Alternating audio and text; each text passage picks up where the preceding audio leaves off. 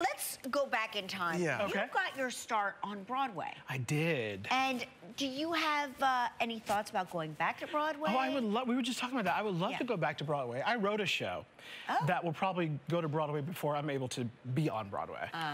You wrote a show that's going to Broadway? Yeah. Well, tell us about that. I bought the rights to The Preacher's Wife that starred Whitney Houston. Oh my gosh, of course.